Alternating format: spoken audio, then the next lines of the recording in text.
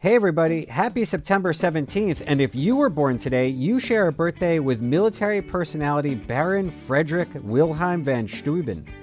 Friedrich Wilhelm Ludolf Gerhard Augustin von Steuben was born in 1730 in Magdeburg, Kingdom of Prussia. He is most famous for his work with the American Army, training and professionalizing the Continental Army in the winter of 1777, while George Washington and his troops were at Valley Forge. He set a new practice in place for American officers by working with the troops directly when it had previously been considered ungentlemanly to do so. He wrote a book of regulations for American troops that was continually used by the United States Army until 1814.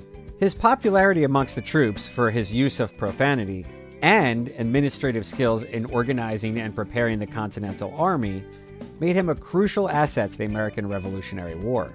Recently, von Steuben has been re-examined by historians who believed he was gay and are using his writings to examine the sexuality and LGBTQ history in the early Republic. He died in 1794 in New York. Historical Birthdays Today is sponsored by Too Complicated for History and produced by Primary Source Media.